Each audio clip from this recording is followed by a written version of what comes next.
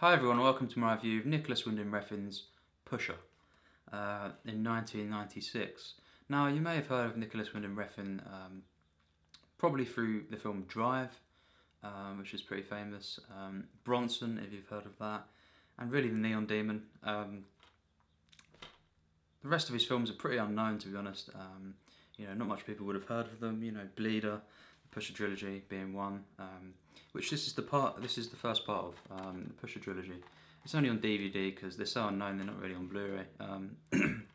But yes, this is his debut feature film, and since I saw Drive and stuff, when I first saw that, and then Bronson was my first Refn film many years ago. But yes, I decided to explore his films, and it's only been a couple of months really that I've been doing this. And I finally saw my last Refn film last night, and that was Bleeder. Although it's out of order. This was his second film, Bleeder, and that was my last film. That I had to watch of Refn. So I decided to review some of his films over the next few weeks. Well, review all of his films over the next few weeks, and then as I always do a ranking from worst to best. But yes, Pusher is an interesting film. It's his first one. Very low budget. And actually, it's kind of it's a first of many things, because it's firstly Mads Mikkelsen, who of course you would only really know well, Hannibal and Casino Royale and stuff. Maybe have you seen The Hunt as well? But Casino Royale, of course, he was the main villain in that, and really that's what made him properly famous, over the world. But this was his first film. This is his first proper film. And it's Refn's first film, so it's quite interesting. It's also one of the first Danish kind of gangster films. This is it studies the Copenhagen sort of underworld. But yes, it's very unique. And the first half of the film really is it's got a lot of comedy in it. And it's very out there and stuff. The second half is more darker. But yeah, Mads Mikkelsen plays Tony. Or Tony, you say that, it's just said like Tony. Bodnia plays Frank. And then you've also got an appearance from Refn himself, as just a minor sort of, passerby. You've got Zlatko, Buric, I believe it was. He plays Milo. You've also got Slavko, Labovic, I think it was. He's quite a main character. He plays Refn. And he's in like the other ones as well. But yeah, Refn uses quite a lot of the same cast in some of these early films, and certainly the Pusher trilogy. But yeah, the cast in this film is really great, and the characters, straight away I noticed, they're very unique characters, especially Mads Mikkelsen's character of Tony, and it's just the way he's kind of very sporadic. He's very unpredictable in this film. And it makes for some great comedy, especially early on. You've also got, of course, the character of Frank, who's, you could say the main character of this film. Certainly the second half. And, they're really well written, I think. Refn co-wrote this film, I believe. And, it's very unique, the way that the characters are written. And as well, of course, he uses this kind of documentary style camera work and stuff, which I'll get onto. But yes, straight away, you're kind of drawn into this world, this unique world, but it's very hard hitting as well, especially as the film goes on. So it's kind of this comedy-esque, but a very hard hitting film as well, and it's got loads of quirk and stuff. Now there is some issues with this film though. Mainly the thing that brings this film down, you can definitely see, well for me anyway. The Refn was still in his early stages of experimenting with his style. Well, you could say he's always done that really. He's still experimenting, with his latest films, and stuff like Only God Forgives. It's still very experimental, Neon Demon.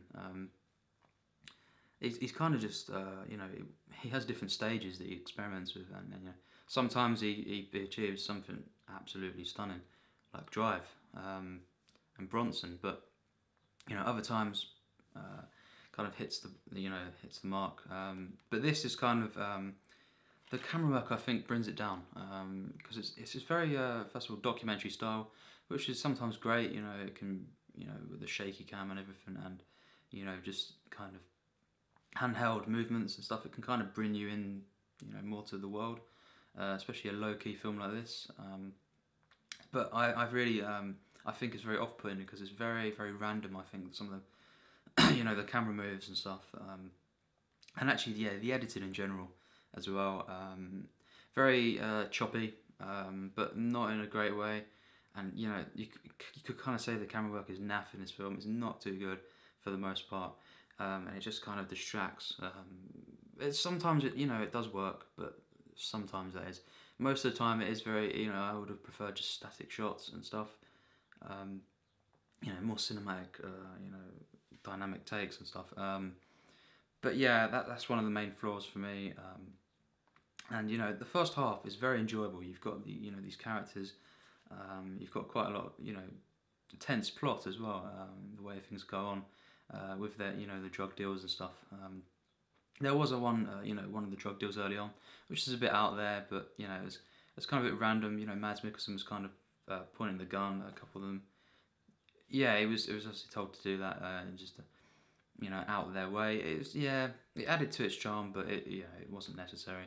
But yeah, certainly, you know, the first half of this film, you know, very enjoyable. I thought it was really, really good. You know, the writing, just the characters, you know, the chemistry between, you know, Mads Mikkelsen and Kim Bodnia. It's really, really strong, and it added the sense of friendship, you know, that them characters have, the camaraderie, and just some of the stuff that goes on is just, yeah, just really, really good. And there's some great sparks of you know, really good comedy in there. And yeah, just the way it involves you in this drug world. The second half of the film, though, and this is not a spoiler, but Mads Mikkelsen is not in the second half of the film, and it's not a spoiler because he's in Pusher 2. So you know, he doesn't die or anything. He's just not in that you know, half of the film.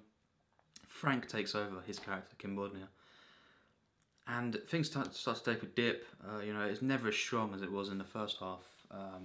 You know, for me, mainly because yes, Frank on his own is not much of an interesting character, and you know, you've got some really quite powerful stuff, you know, that goes on, and some of the themes it explores in that second half with Frank, but generally he's not, you know, an interesting protagonist. I don't think on his own in this film.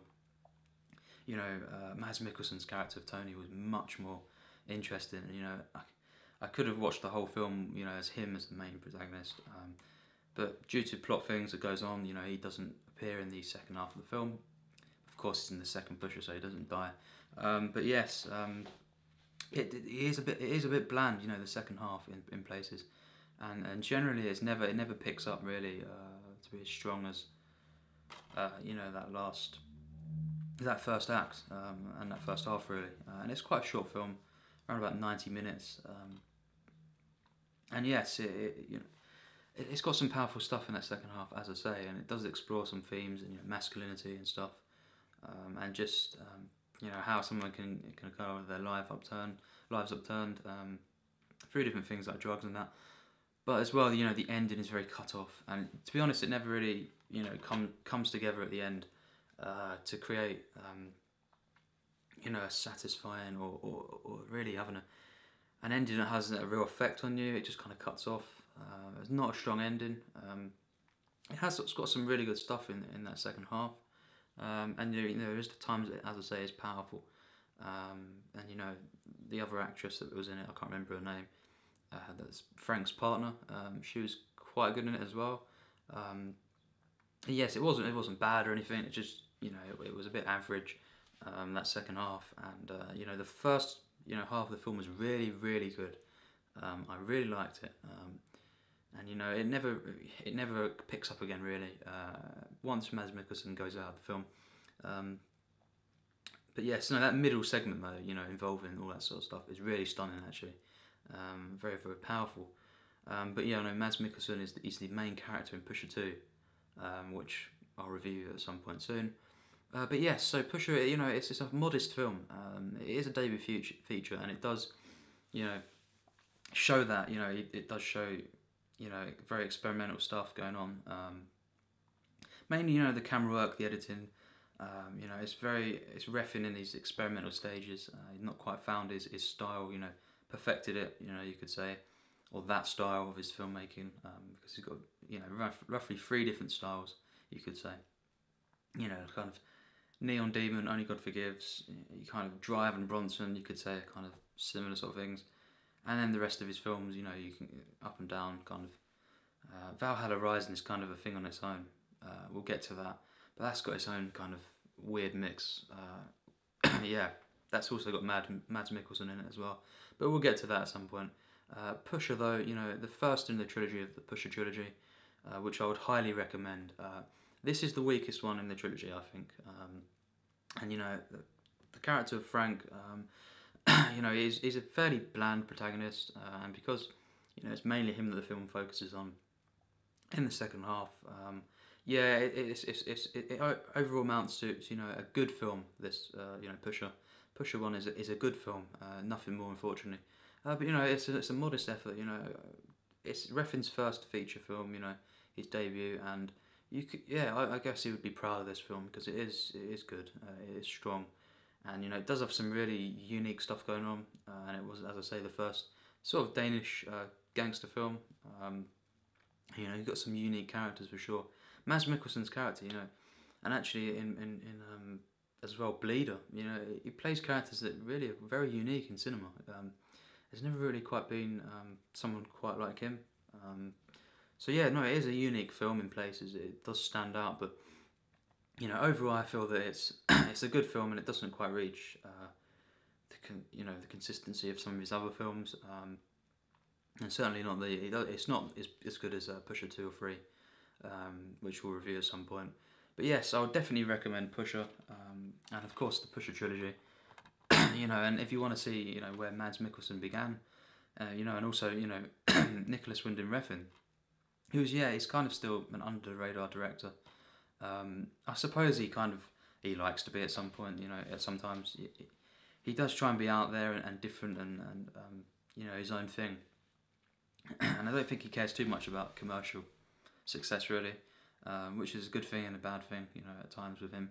But no, overall, I think Refn, after seeing all of his films, including this one, you know, I think at times, well, overall, he is a great director, a really great director. He's done some stunning works, but you know, there's quite a few of his films that aren't quite on the level, and very, very experimental, and yeah, there's a couple that I really don't like. I really do not like, but we'll review them at some point, of course. But Pusher, you know, for a debut feature, you know, it's no Reservoir Dogs or Badlands or anything like that, but it is a modest effort, and definitely a debut feature you'd be proud of. I'm going to give this film a 74%, so it's a good film, you know, I definitely recommend it, and it's got some really good characters, of course, really great writing at times, you know, the use of music as well is really quite good, and you know, some of the lighting and stuff, but generally the camera work and stuff, and the editing is something that really lets it down throughout, really. And I know it's kind of meant to be, you know, in the moment kind of thing. And it, you know, there's a couple of places it does work, but generally, you know, in cinema in general, I don't like too much the shaky cam sort of stuff, you know, the documentary kind of style, you know, throughout an entire film. It can work, but I think, you know, certainly in this film, it really takes away quite a lot of the time, and as well, you know, the fact that the second half is not nowhere near as good, and Frank is quite a boring protagonist at times, but it's, you know, it still has some good stuff going on there. Yeah, I'll give it a good rating because it was, you know, the first half was very, very good, second half was kind of average, so it balances out, you know. Good film, and definitely, yeah, a solid start to Refn. And you know, his second film, Bleeder, is even better, you know, much better, and I'll review that next.